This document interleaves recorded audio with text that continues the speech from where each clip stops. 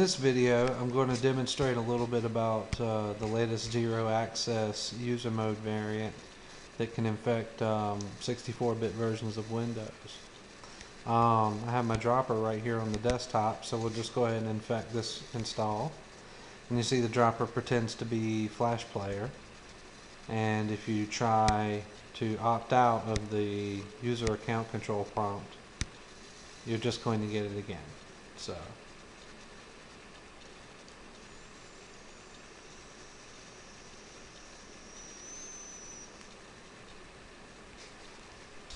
I believe this is mostly for show. The infection should have already taken hold. We'll just let it complete just in case.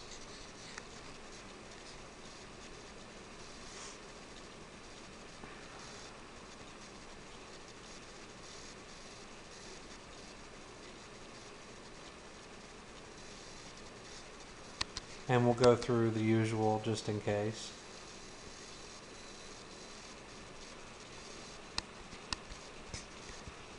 And we're going to reboot just to make sure the infection is able to take hold. What it's going to do before the reboot, some payload that it downloaded gets added to the pending file rename operations registry key, and essentially it replaces the good services.exe in your Windows System 32 directory with an infected version. So now there will be a couple of symptoms. Internet access at this point may or may not work. It just depends. I've noted sometimes it does work and sometimes it doesn't. Kind of off and on. The main symptom you'll see is there is no Windows firewall service. Not there.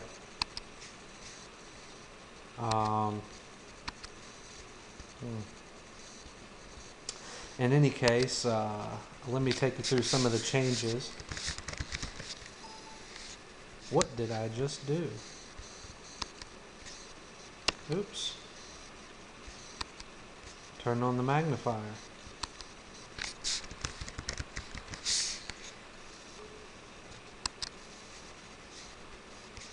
Let's get that off of there. That was nasty. Okay.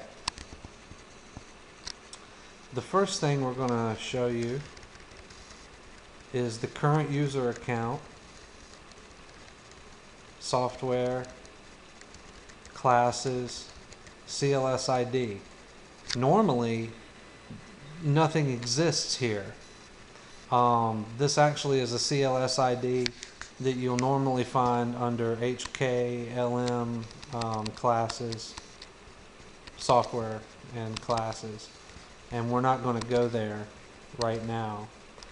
But normally you'll find this key under there, and it has a certain value that holds some data. What's going on here is the classes in the user key are loaded before the classes in the HKLM branch. So what happens is the malware puts its setting here with a legitimate entry for the under CLS ID, and it adds the malware to this key. Now what you want to do, note that users/temp/appdata/local/ this GUID/n. Now that's the malware. Note that the same GUID folder that you'll find under users, let's show.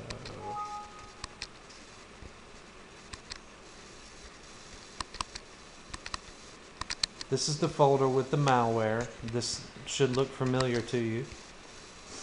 this same GUID you'll find is the name of a folder now also in your Windows installer directory, also hidden with a copy of the same stuff. So basically we've got to get rid of those items, but you can't get rid of those items because they're in use. The malware is active on the system, and naturally the malware has already replaced and infected the services.exe, which if you terminate services, if you terminate services.exe, the problem that you're going to have is that Windows will shut down, and it'll give you 60 seconds. A shutdown -A will not abort it.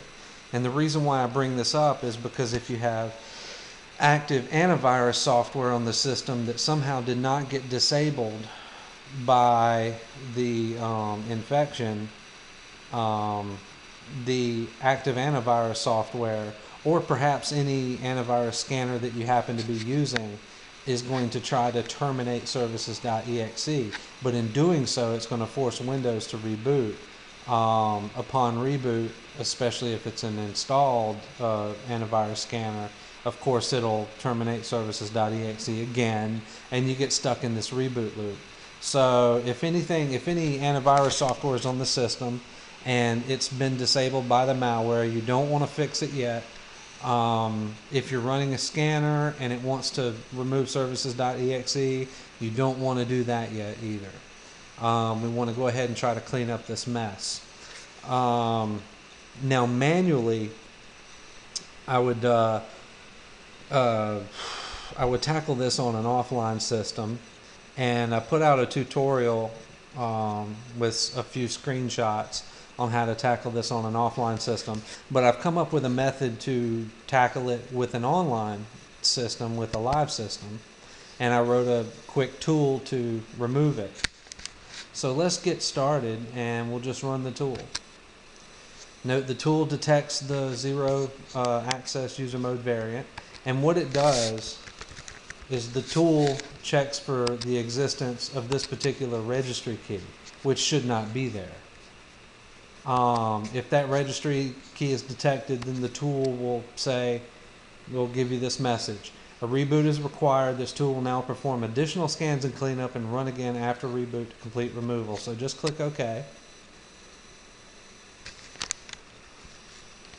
So now the tool is scanning for the various locations that the malware is implanted itself, and it's also going to attempt to replace the services.exe file with a known good copy.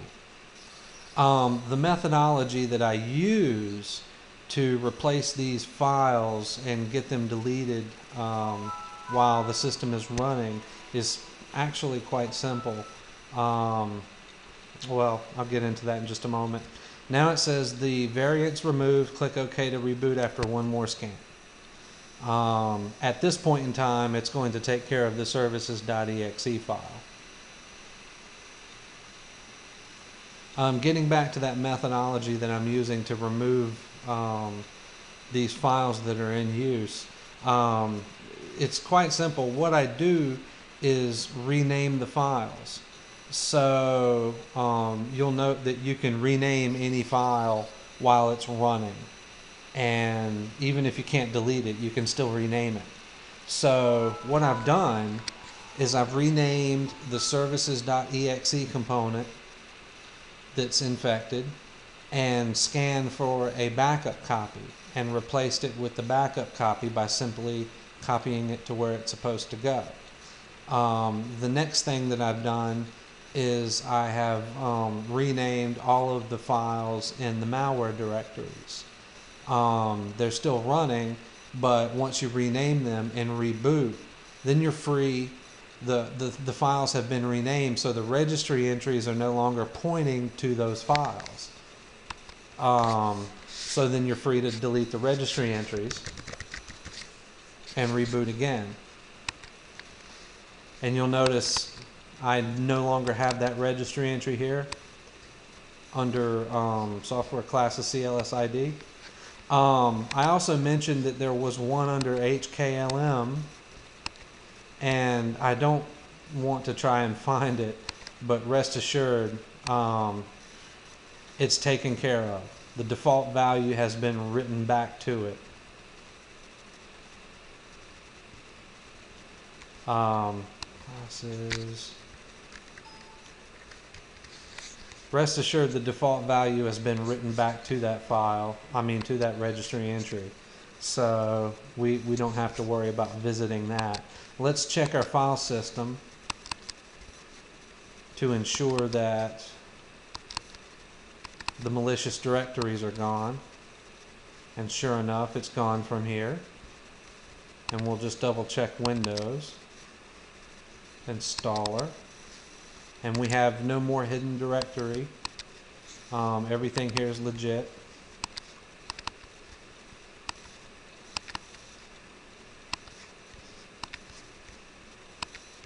So we should be good to go.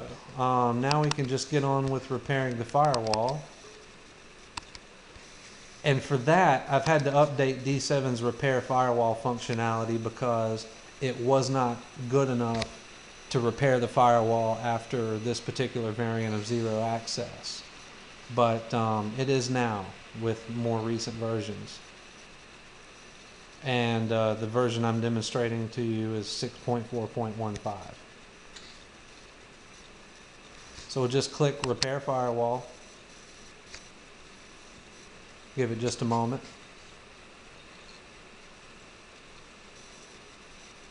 A lot of stuff going on. More than what it tells you on this message box. It does say a reboot may be required. So we'll go ahead and reboot.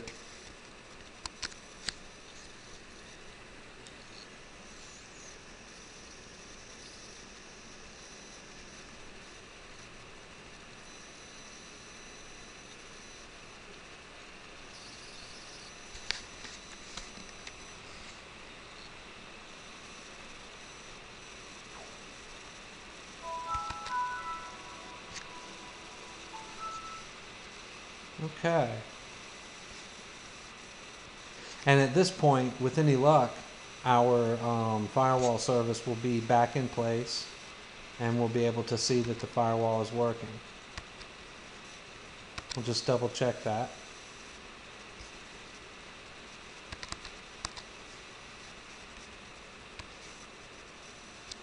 There we are. Windows firewall service is there. It's started. And when we run to the Windows firewall from D7, you have all of your options. If you were to go to the screen before, it would just tell you that it's not using recommended settings, and an attempt to click the button to fix that would not have worked. So there we have it. Complete removal of the latest ZeroAccess, aka sirefef.p, which has a payload including .y, .w, .z, and a few other miscellaneous detections as reported by Microsoft Security Essentials and several others, although they all have slightly different names. But in any case, the tool is KillZA.